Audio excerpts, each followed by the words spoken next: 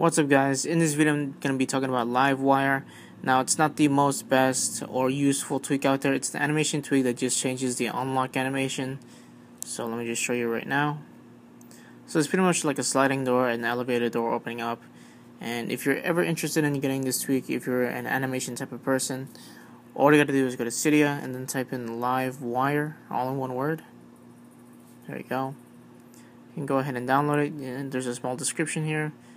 There are no options to configure, so once you have this installed, the only way to disable it is to go ahead and into Cydia and uninstall it manually.